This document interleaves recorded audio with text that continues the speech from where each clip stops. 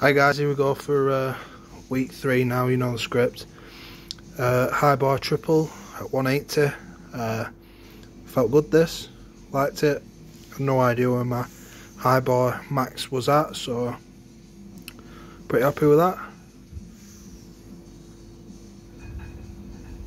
Go on, yeah. Then followed it up with my supplementary work. Safety bar squats, 135. 3 sets of 5. Legs were fried after that day. Done a lot of tabbing this week.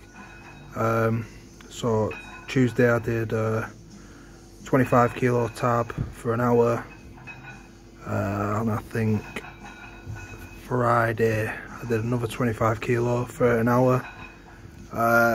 Sunday I did 15 kilos for 2 hours, but really steady pace. Out with the dog and my daughter, so very slow pace. This was max effort upper on Wednesday, 130 for 3, pin press off the chest. It was a really hard sticking point that, so I was happy with that, so I'm going to try and push them up. I did all my speed work in one day, again just to have that extra day's rest. Obviously focusing on my fitness a little bit more than my strength at the minute, but strength is still staying exactly where I want it to be.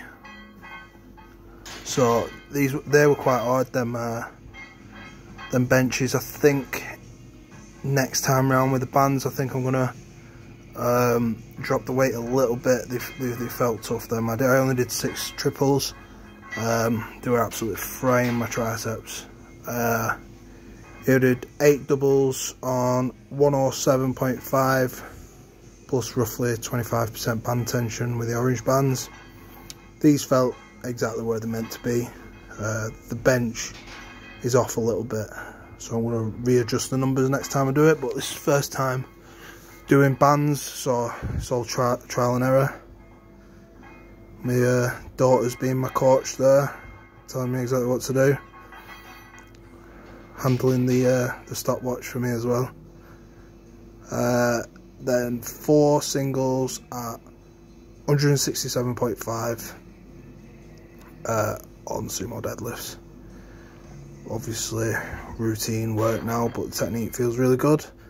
Not sure what I'm going to do for our Christmas party. Not sure if I'm going to do a top single on sumo, or maybe like a rep max. Thinking maybe like as many reps as possible at 200 kilo, something like that, but we shall see. So that's all I've got for you guys this week. Thanks for watching and all that jazz. Bye bye.